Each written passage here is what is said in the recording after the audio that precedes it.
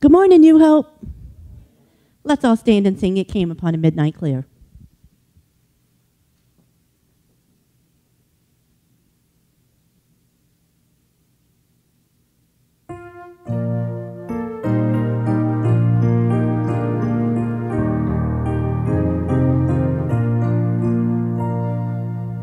It came upon a midnight clear, that glorious song of old, from angels bending near the earth to touch their harps of gold. Peace on the earth, goodwill to men, from heaven's all gracious King. The world in solemn stillness lay to hear the angels sing. For lo, the days are hastening on by prophets seen of old, when with the ever-circling years shall come the time foretold, when peace shall over all the earth its ancient splendors flee, and the whole world back.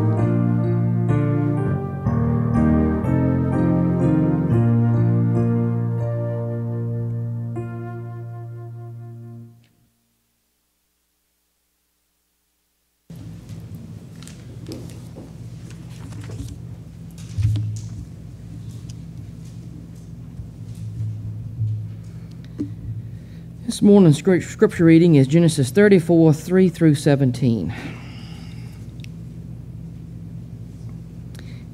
His soul was strongly attracted to Dinah, the daughter of Jacob, and he loved the young woman and spoke kindly to the young woman.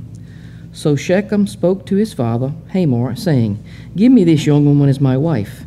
And Jacob heard that he had defiled Dinah, his daughter. Now his sons were with livestock in the field. So Jacob held his peace until they came. Then Hamor, the father of Shechem, went out to Jacob to speak with him. And the sons of Jacob came in from the field when they had heard it, and the men were grieved and very angry, because he had done a disgraceful thing in Israel by lying with Jacob's daughter, a thing which ought not to be done. But Hamor spoke with them, saying, "The soul of my son Shechem longs for your daughter. Please give her to him as a wife, and make marriages with us. Give your daughters to us, and take our daughters to yourselves. So you shall dwell with us, and the land shall be before you. Dwell and trade in it, and acquire possessions for yourselves in it." Then Shechem said to her father and her brothers, "Let me find favor in your eyes, and whatever you say to me I will give. Ask me ever so much dowry and gift, and I will give according to what you say to me, but give me the young woman as my wife." But the sons of Jacob answered Shechem and Hamor's father, and spoke deceitfully, because he had defiled Dinah, their sister. And they said to them, "We cannot do this thing, to give our sister to one who is uncircumcised, for that would be a reproach to us. But on this condition we will consent to you, if you will become as we are. If every male of you is circumcised, then we will give our daughters to you, and we will take your daughters to us, and we will dwell with you, and we will become one people. But if you do not heed us and be circumcised, then we will take our daughter and be gone." Thank you.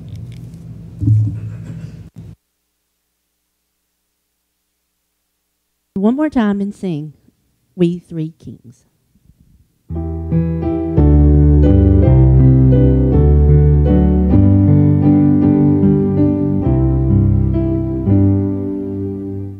We three kings of Orient are bearing gifts, three travels far, field and fountain, war and mountain, following yonder star.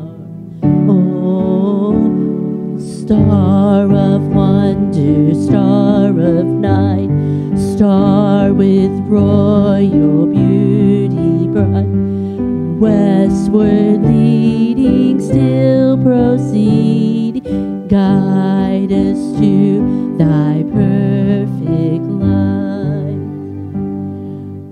Born a king on Bethlehem's plain, gold I bring to crown him again, King forever, ceasing never, over us all to reign. Oh, star of wonder, star of night, star with royal beauty bright, westward leading, still proceeding, guide us to thy perfect light. Glorious now, behold him arise, King and God and sacrifice. Hallelujah, hallelujah, earth to heaven reply.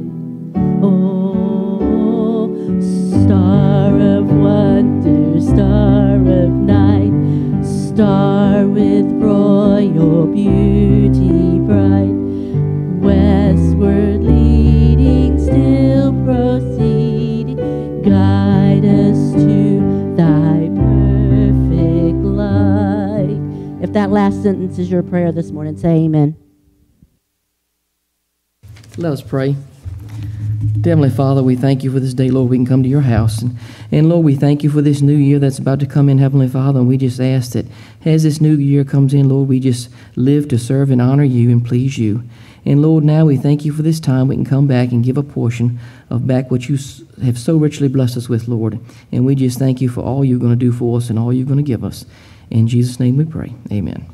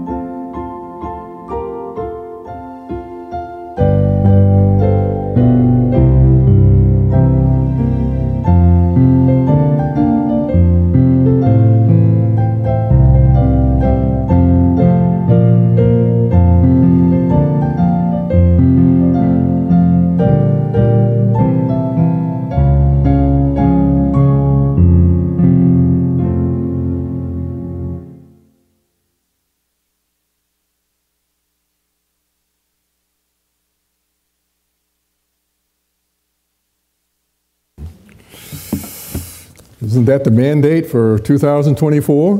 Go tell it on the mountain, right? And what are you going to tell? You're going to tell the gospel, right? Well, I got to tell it like it is. Last night, Heather was working on the bulletin, and she writes Jan and says, Marty didn't put a title down for his message.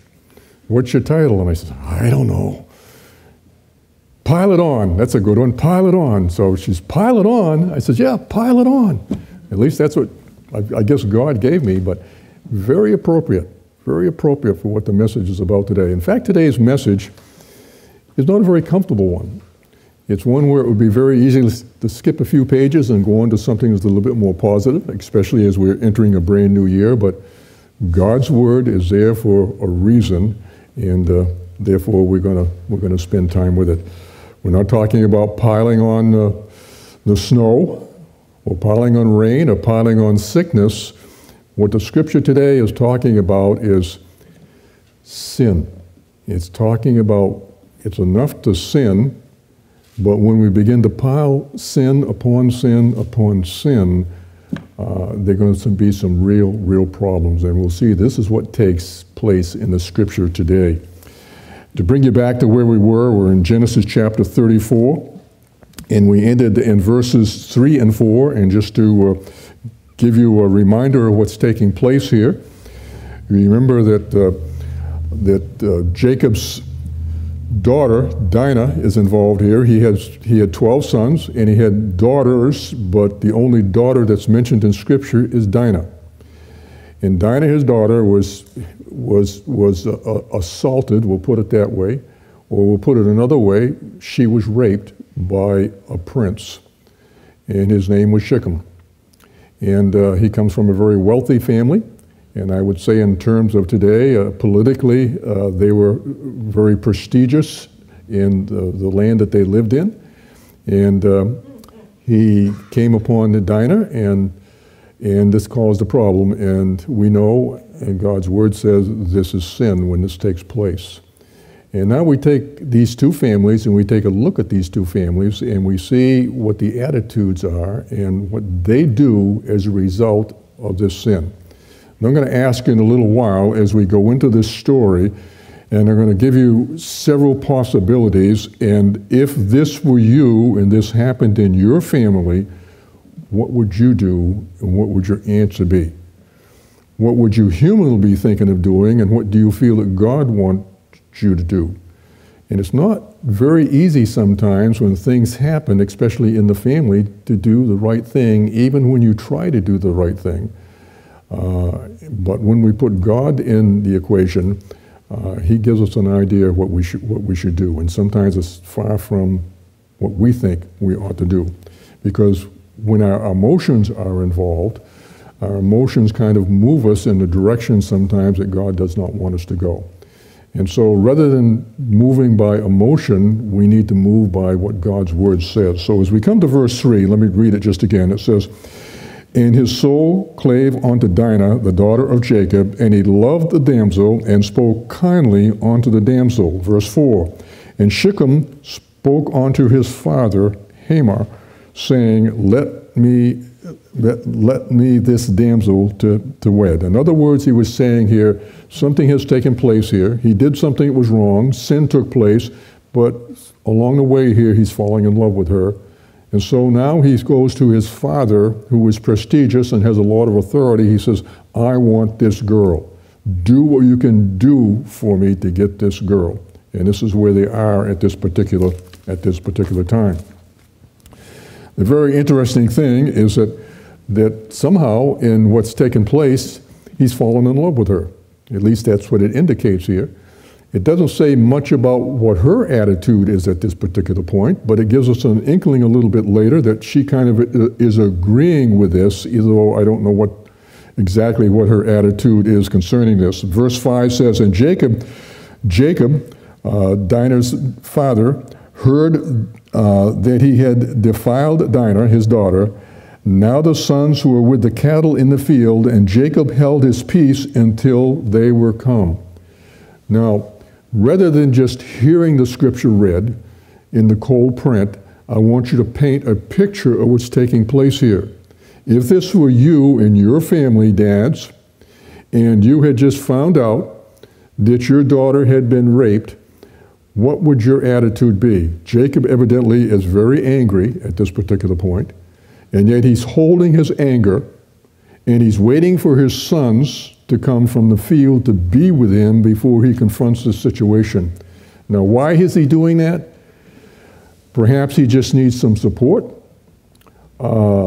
There could be many reasons why he's doing that, but it says here he's waiting for his sons to come from the field to be with him. Verse 6 says, "And Hamor, the father of Shechem, went out unto Jacob to commune with him." So now we have two families. We have two fathers here. There's something has taken place that affects both families and affects their children, and they're coming together, and if this were you as a dad or a dad and a mom, and you were going to meet the family for the first time under the circumstances, how would you feel?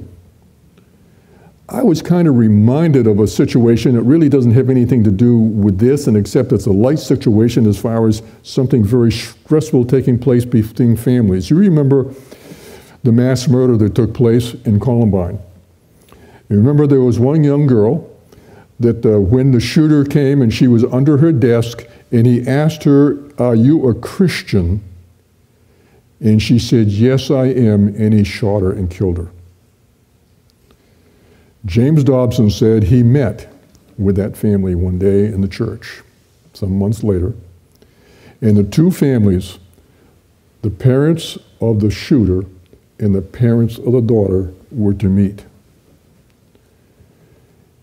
And if you were in that room waiting for the other family to come, what would be going through your mind at this point?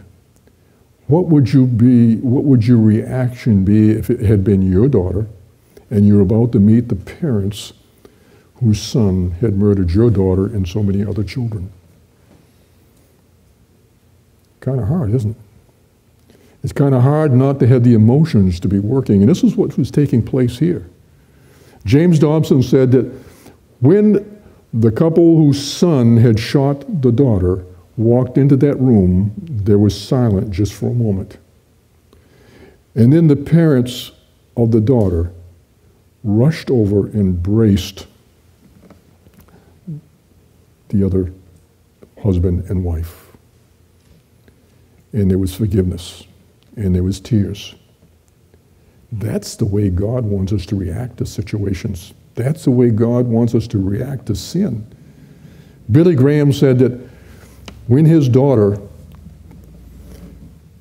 announced that she was pregnant without the benefit of marriage, and as she drove up in the car with her baby in her arms, she was concerned and worried about the reaction that Billy Graham, after all, the nation's pastor, she had just done something that affected his ministry. She just said, he's going to be so angry with me. But as she got out of that car, Billy Graham came out of the house, rushed up to her and embraced her and the baby. And all was well. All was well. That's the way it should be. I remember years ago when a young lady in our church in Maine got pregnant without the benefit of marriage.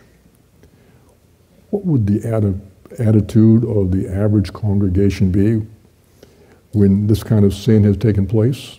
What would be the attitude of the people in the congregation? The attitude of the people in this congregation was that some churches would not have let her sing in the choir, but she sang in the choir, and they embraced her, they gave her a party, they showed they loved her, and as a result of that, she grew in the Lord, and she became a vibrant member of that church because of forgiveness. And so this is really going to be a story down the line of where God is working in the hearts. But in the meantime, sin is being piled upon sin. Verse 7 says, "And the sons of Jacob came out of the field when they heard it, and the men were grieved, and they were very wroth, because he had brought folly on Israel, in lying with Jacob's daughter, which thing ought not have been done." The two words I want to focus on here is, they were very wroth. They weren't angry. They had moved from anger to wrath. We go back to Genesis in the very beginning. Remember the first two children of Adam and Eve. Cain's offering was not accepted by the Lord. Abel's offering was accepted. Cain was very envious and jealous, and his anger became into wrath, and that wrath led to the next level, which was murder. And the first murder took place. So we'll see what happens with this wrath. And we certainly agree that it should not have taken place, what took place. But the thing that I want you to remind you of this morning that is so important, that first of all, God never wants us to sin. He tells us that he always gives us a way out of it, but unfortunately we don't always take that way, do we? We sin. But the point that I want to make here is that once we sin, whatever that sin is, it's done and it cannot be taken back. And many people and many families and many congregations can't move beyond that point. And we need to move beyond that point and accept the fact that something has happened, and now what do we do as a result of it that's positive for the future? For the individual, for the family, and for the church. And this is what this story is all about. And you've heard me say this before, those of you that have been here. It's very important, though, as a Christian, that we understand what happens when we sin. We know that when we receive Jesus Christ as our Savior, that God says he's forgiven all of our sin, past, present, and future. When he went to the cross and shed his blood, and he said just before he died, it is finished, the work that he had come here for was finished. And that was to take upon himself our punishment and to offer the gift of forgiveness to all who would receive it. And when you get to heaven, he does not parade that sin before you. He doesn't even remember what it was, according to the Scripture. But nevertheless, we also know that we sin as a Christian. And some have taken this as a license that if God has forgiven my sins, then I guess I can sin because God's forgiven me. And Paul says, God forgive if that is our attitude. Because there is always a consequence for sin, as we'll see in the story that we're dealing with this week and next week. And so, as we sin as Christians, we need to exercise that verse that you've heard so many times in 1 John 1:9. If we confess that sin, God is faithful and just to forgive us our sins and to cleanse us from all unrighteousness. It's not because we're righteous, as it was said in Sunday school, it's his righteousness that is within us when we yield to him. If we do not confess the sin as a Christian, then we are separated from God in the blessing that he wants to pour upon us. In other words, we have set up a chasm between us and God as Christians. Because we are living in sin, we haven't confessed that sin, and we're going to have consequences for that sin. And I don't have to spell out what these consequences are. They vary, and there are many that based upon the sin, but those of you that have been involved in sin, and all of us have, can look back over your lives if you've got any age on your life, and you can look and say, yep, these are the consequences. This is the consequence of the mistake that I made when I sinned. It says when Jacob heard it, he waited for his boys to come in, and they had what we'll call a war council. They said, now what are we going to do about this situation? Jacob probably would have been able to make the decision on his own, and probably should have as the head of the household at that particular point, but he called his boys in, and this caused some problems as they united together. And as you get any group of people together and you try to decide upon something, you'll know that everyone has a different opinion. And in the end result, usually there's going to be an opinion that's going to be accepted, and that is going to be what takes place. And that may be good, it may not be good, except the Bible tells us that there is wisdom in many counselors. So you can see there's a mixed bag here, what's taking place here, but the end result is what takes place is God is not pleased at all. What's taking place here. Verse 8 says, and Hamor communed with them, saying, the soul of my son Shechem longeth for your daughter. I pray you give her to be wife. What would you have done at this particular point? Let me give you the different scenarios that takes place here. In this particular instance, daughter had been raped. The two fathers got together, and Jacob's son got together, and I'm sure the family on the other side got together, and they decided, what are we going to do about this? And we don't know what Dinah's attitude is here, so that doesn't really help us too much, other than it looks like she may have gone along with this because he said he loved her. But let's say your daughter came home and said, I was raped. What would your first reaction be? Probably, who is he? Do you love him? And she says, well, no, it was just a one-night stand. What do you do next? Or she comes home and she says, I'm pregnant. And you ask the question, who is it? And she said, it's my boyfriend. Do you love him? Yes, I love him. Does he love you? Yes, he loves me. What would be your reaction? Or she comes home and she says, I'm pregnant. Who is it? And she says, the boy I've been going with. Do you love him? No. Does he love you? No. What would your reaction be? And you can add some scenarios to this. It's not an easy situation, is it? What would God have you to do? It's probably only you that can answer that question based upon what your relationship is with God in searching God's Word and maybe searching out the counsel of others. I know it would not be an easy decision for me. I know that my son came to me one day when he was, I don't know, probably 18 years old. And he said, Dad, and he did come to me, ask my permission, give him credit for that. And he said, Dad, he says, I just met a girl at work, and he says, I love her, and I want to marry her, and I'd like to have your blessing. And I said, does she know the Lord Jesus Christ as her Savior? And he says, well, she knows Jesus and knows who he is. And he mentioned a religion from which she was from. And I said, Dad, I said, you know what the Scripture says as well as I do, that the Bible says, do not be unequally yoked. And he kind of hung his head. That was a weighty thing to hang upon him when he was in love. And I said, but if you decide to do it, I said, we'll bring her into the family and we'll treat her just like a daughter. But I said, you obey God's word as God speaks to you. Well, you know what happened as well as I do. He married her.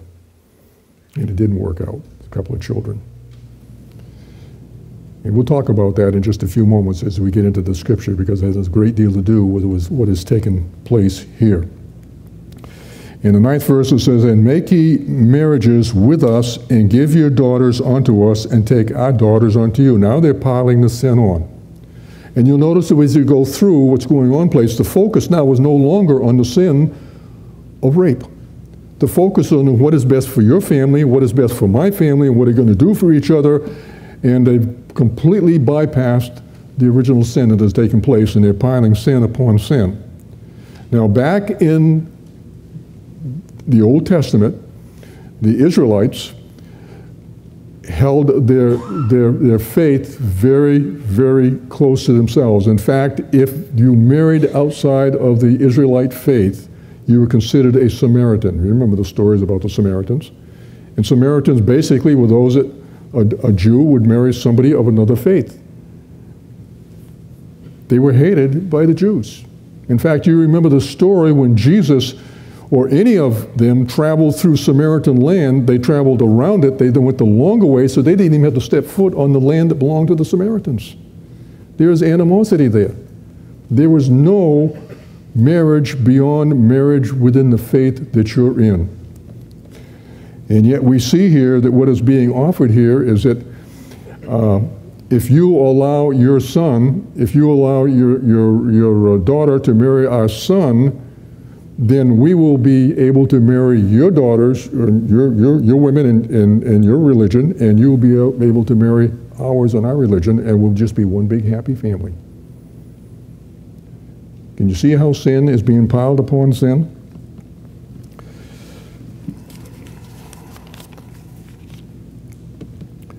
Verse 10, it said, and ye shall dwell with us, and the land shall be before you. Dwell and trade ye therein, and get your possessions therein. In other words, if we can come together this way, what we have belongs to you, and what you have belongs to us. One big happy family, and we come together. You see what's happening in the Middle East? Never going to be one big happy family there, is there? Just isn't going to happen. Two different religions trying to get along, and it isn't going to take place. Verse 11 says, and Shechem said unto her father, Abraham, and unto her brethren, her brothers, let me find grace in your eyes, and what ye shall say unto me, I will give. Now he's piling sin upon sin. He's saying, if you will do this, if you will agree to what we're offering here, then I will give you anything that you want. Now, once again, the tradition back then was when a man wanted to marry a woman, he provided a dowry, which was a number of different things that had value to the family of the bride. And so he's saying here, we will provide a dowry, and anything you want, you just say it. After all, he was very wealthy. And so he had the money or the means or the goods or whatever to do this. He was making a bargain. Verse 12. Ask me never so much dowry and gift, and I will give according as ye shall say unto me. Now this is a threat almost, but give me the damsel. He didn't say please. He's making a threat here. Give me the damsel. I will do this, you will do this, and you will provide me with your daughter for my son.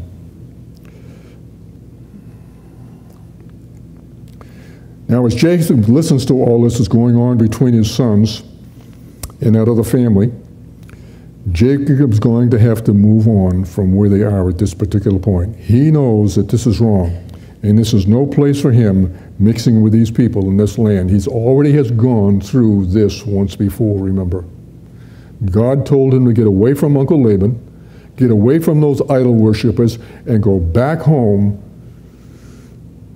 before his sons were affected by the type of worship that was taking place in the family of Uncle Laban. Verse 13. And the sons of Jacob answered Shechem and Hamor, his father, deceitfully, and said, because he had defiled Dinah, their sister. Now they have piled more sin on, and they're being deceitful in what they're going to do and what they're going to offer. This is not pleasing God. It says here, I feel that Jacob should certainly have taken the leadership in his family. First of all, he should have prevented his sons from deceiving Shechem and Hamor. In verse 14 it says, and they said unto him, we cannot do this thing to give your sister to one that is uncircumcised, for that were a reproach unto us. Now they're piling another sin on here.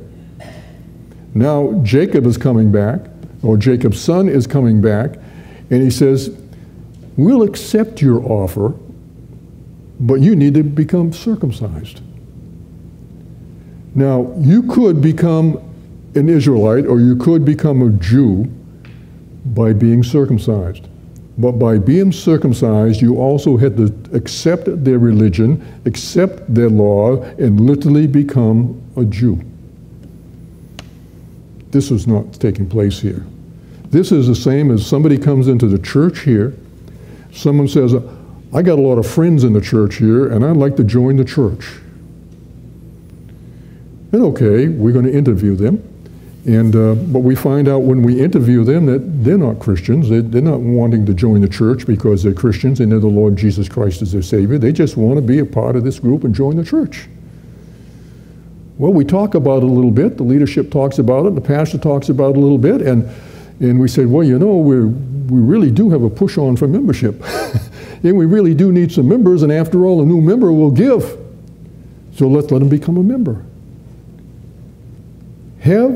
Has that person become a part of the body of Christ if we do that? Later on, that person says, I'd like to be baptized. Because everybody I know in the church here is baptized. But do you know the Lord Jesus Christ is your Savior? Well, no, I believe in Him. Well, okay, that's enough. We'll baptize you. Would that be right? That wouldn't be right. But this is what's taking place here. They're trying to cement the deal by offering circumcision, which brings them together, the two religions together, and everything is just going to be hunky-dory and going to be okay. Verse 14.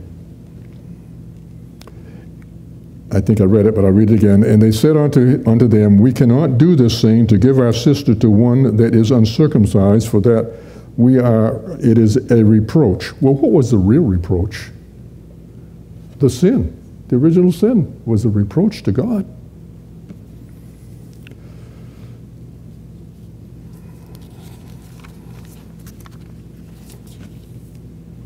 Verse 15. It goes on to say, but in this will we consent unto you, if you will be as we be, that every male of you be circumcised.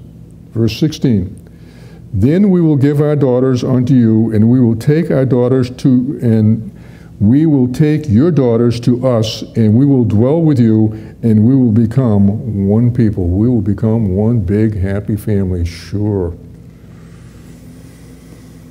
17, but if you will not hearken unto us to be circumcised, then will we take your daughter and we will be gone. We're out of here if you don't do that. Wow, this is some pretty bad bargaining, isn't it, at this particular point? Let me read to you what one particular commentary and pastor said about this portion of Scripture.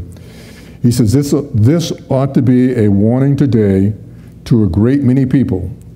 He says, I recall one couple who came to me for counseling and asked me to perform their marriage ceremony. I would not unite them in marriage because he was not a Christian. And she claimed that she should not marry him because until he became a Christian. I talked with him, and he said he would accept Christ. We had prayed, and I asked him, what have you really done? And he says, I have never heard such hemming and hawing and beating around the bush as this boy did. And very frankly, I said right in front of him, young lady, I'll not perform the ceremony. I don't think the young man is saved. And they felt that I was very harsh. And they went down the street and they got another preacher to perform the ceremony and marry them. And they were married. And she tried to get him to go to church. And of course he had a good reason for not coming to my church any longer, because I was so cruel to them in my decision. But then she agreed to go to another church, and they went two or three times, and finally he just said to her point blank, really, I'm not a Christian.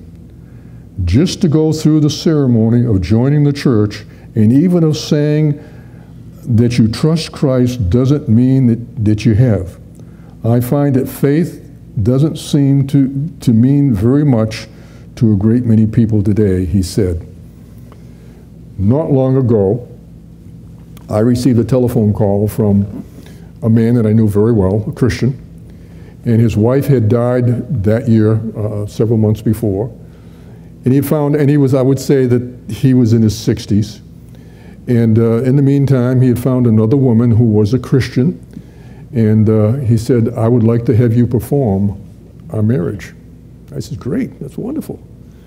He said, he says, I just want you to perform the ceremony. He says, I don't want it to be legal.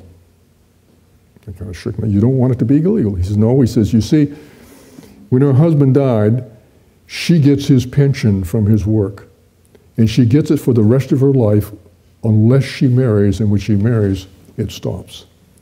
So we want to be married before God's eyes, but we don't want to be married according to the law or according to the state. I said I couldn't do it. Romans chapter 11 says we are to obey the laws of the land unless they're contrary to God's laws. I said, what about your pastor? He said, well, I've already spoken to him. He wouldn't marry us either. And they moved out of the area, and they're living in another state, and everybody believes that they're man and wife, but they do not have the benefit of marriage.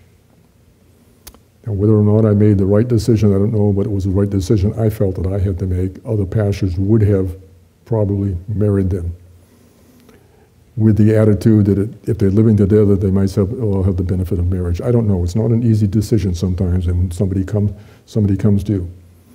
I remember years ago, another pastor, I was in a pastor's meeting, and it was during that time where there was an awful lot to do with mixed marriages and so on, and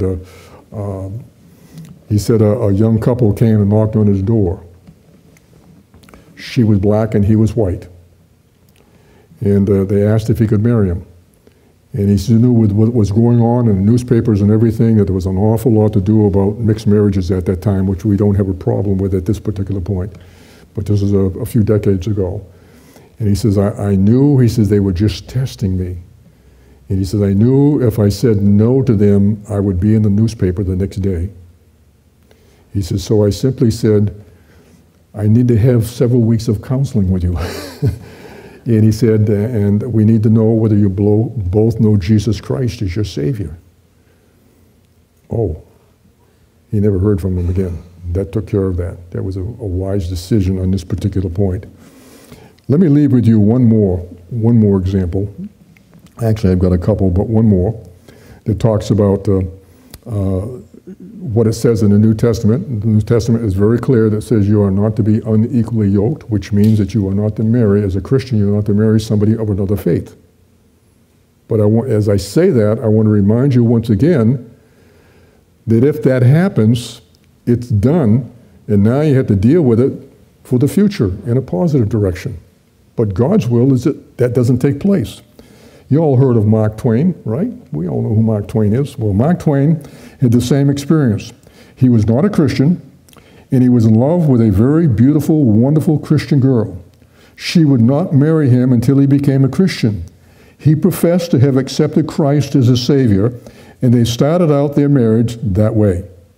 Well, Mark Twain became very famous, and he was entertained by many famous people in the world. And one day, when he came back to his home in Missouri, and she wanted to go to church, he says, "Look, I can't keep up this front any longer. You go on to church.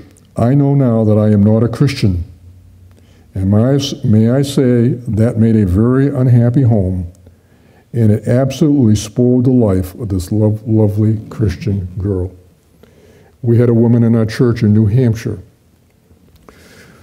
who was a wonderful Christian lady, but she married somebody that was not a Christian, and he wouldn't have anything to do with the church. Didn't try to stop her from going to church, but he wouldn't have anything to do with the church.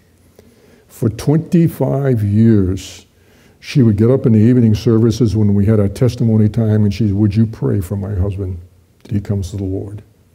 25 years. She lived, as the scripture says, if this happens, the woman is not to nag the husband, or vice versa.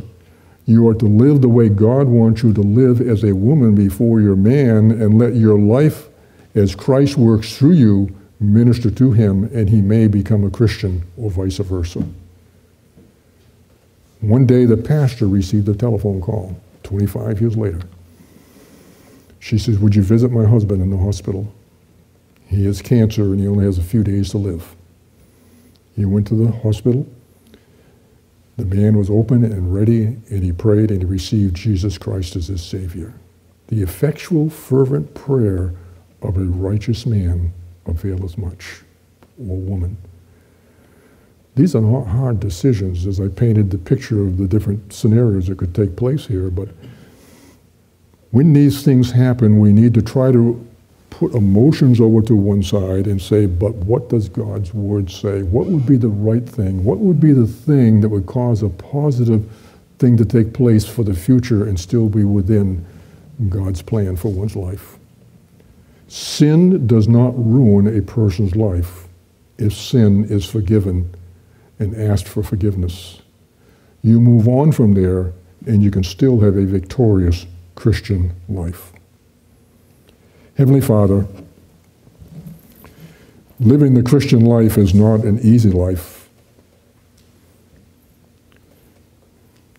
The Bible tells us that we need to take up our cross, and we need to bear the cross, and many of us will have a cross to bear during our lives here on earth. But he has promised us in Romans 8:28 that he causes all things to work for good to them that are called according to his name. This means that when things take place that are not pleasing to God, or we find ourselves in circumstances where we're uncomfortable, we're sick, we've lost a loved one, he didn't cause it, but he promises us that if we love him, truly love him, he will turn that into something that is good for the future, for us and for others. And it's a claim that we can just cling on to for all of our lives, knowing that you have a plan for us, and that plan is always, always for the good for those who love him. Thank you, Lord Jesus, for your word. Thank you for the word that is not comfortable sometimes to even read or listen to, but yet we need to, because we constantly need to be drawn to you and to come closer to you, that we walk the plan that you have for each one of our lives. And I just pray here today that if there's anybody here today that is going through a very difficult time, whether it is dealing with a sin or sickness or loss or discouragement or whatever it may be, may they realize that there is always hope in you, and you're willing to give that peace that passes all understanding, and that there is indeed a future for you, and that future will be a good one based upon your plan, if, and it's a big if we truly do love you. We pray this in Jesus' name. Amen. Would you stand as we sing our invitational hymn, Joy to the World?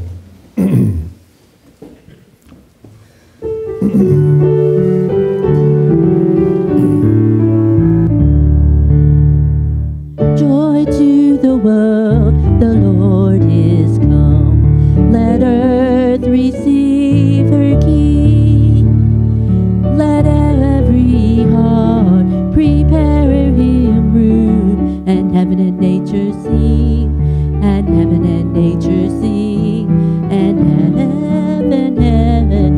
nature sing. Joy to the world, the Savior reigns. Let men their songs implore, while fields and floods, rocks, hills and plains, repeat the sounding joy, repeat the sounding joy, repeat the sounding joy.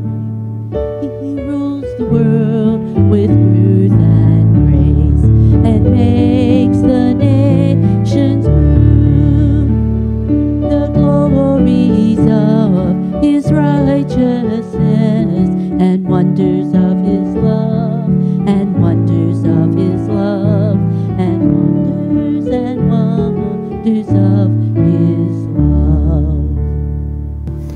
Pastor, before you have closing prayer. I'm in trouble. Jane?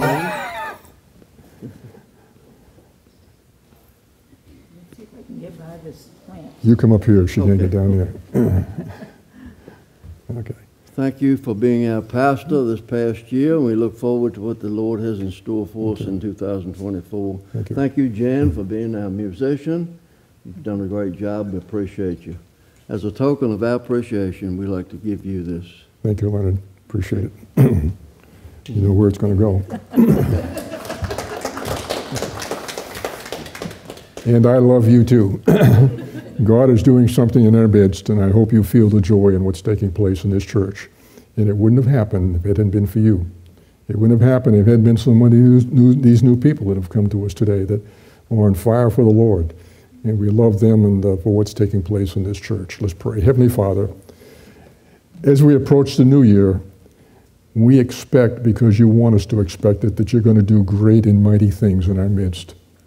We pray that you bring through the doors of this church people that need to know you in a personal way, people that are hurting, people that need to hear your word, people that need to be in fellowship with other believers that can give them counsel and to give them support and to show their love for them, Lord. Help us to be all that you want us to be, and to be what you want us to be as a church, Lord, and nothing more. We ask now your blessing upon us as we leave this sanctuary. Walk with us throughout this day and throughout this week, and bring us back together. In your name we pray. Amen.